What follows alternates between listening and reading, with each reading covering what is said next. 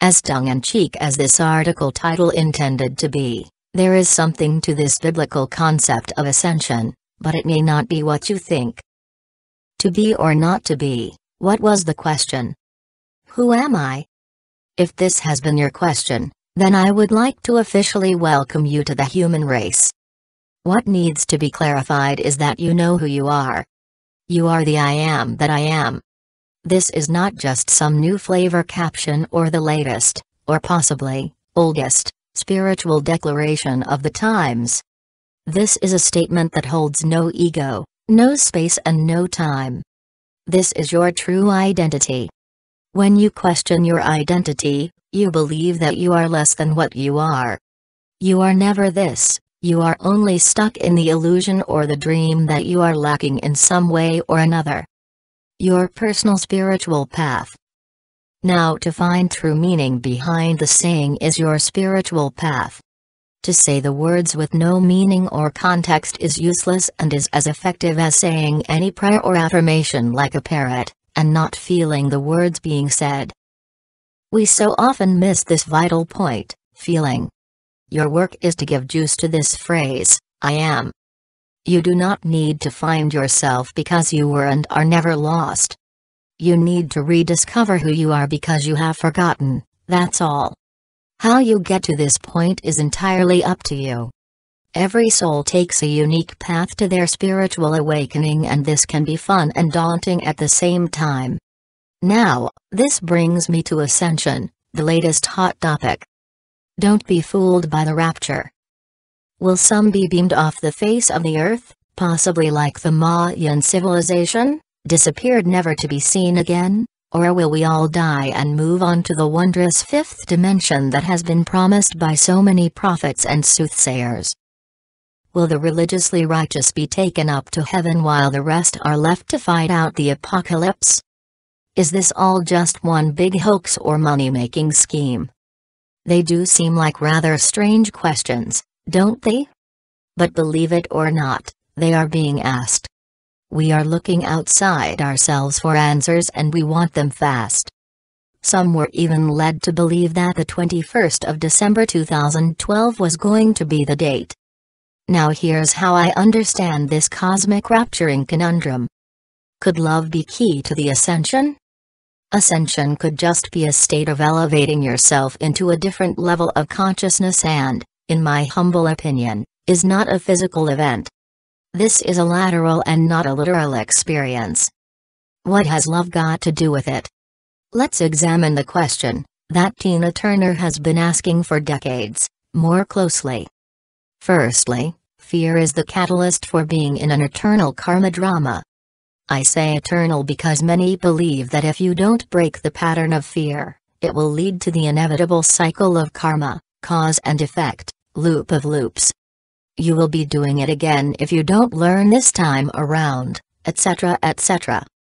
I don't see this as some form of punishment. I think our higher selves are the commanding officers, and the only entity responsible for dishing out any kind of judgment will be you. I believe that every one of us is an immortal and divine spiritual being having a rather fleshy physical experience. Overcome the illusion of fear and your world will change. Love is the reality. Love may be the very thing that will nullify all our fears.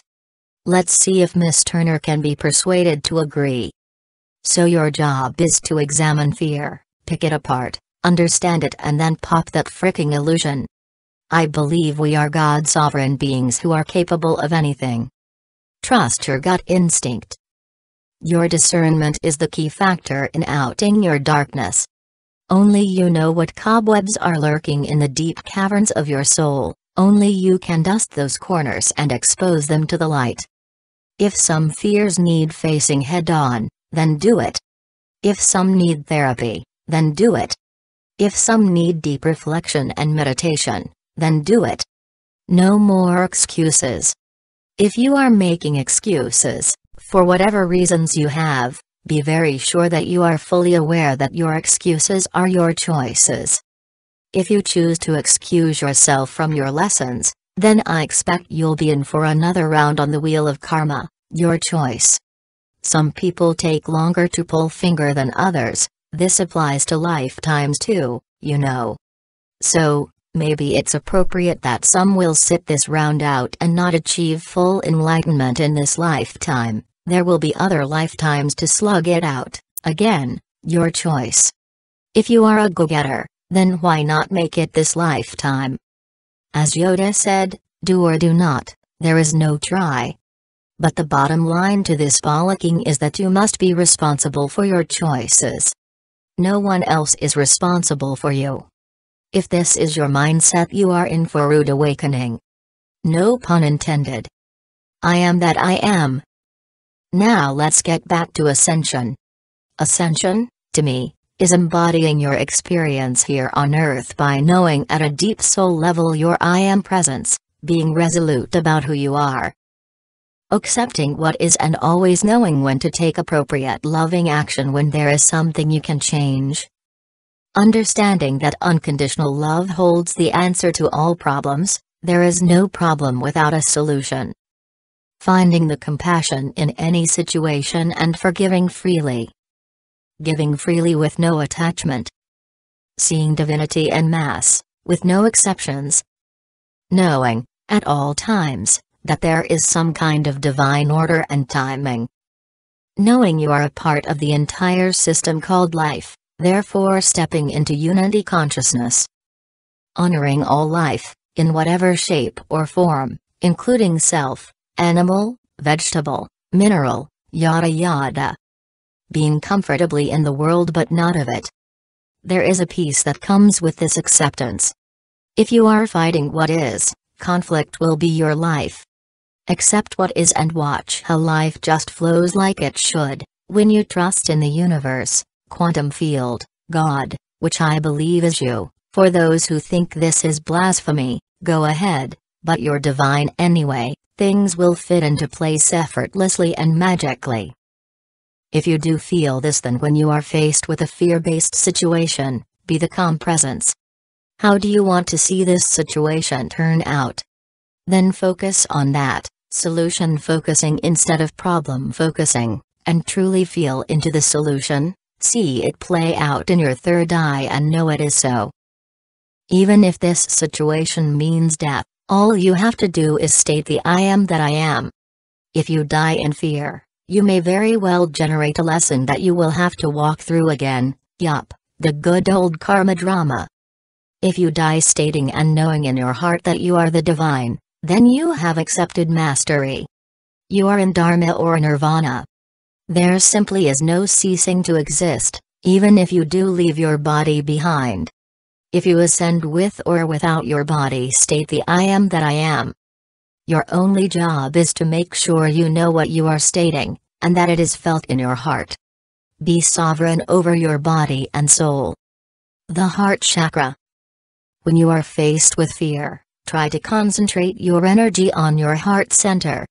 Feel your heart swell with love and gratitude for whatever brings you these feelings in your life, whether it be your children, grandchildren, pets, friends. Anything that brings you joy and feelings of elation. This is how you will elevate yourself into a different frequency. Now expand that feeling. Practice this over and over again until you can switch on the sensation of immense love whenever you have to. When you send out love and light to the world or to anyone or anything, make sure you are feeling the love in your heart center, chakra. This makes it more potent and it will bring more of that feeling back to you, so it's a win-win situation.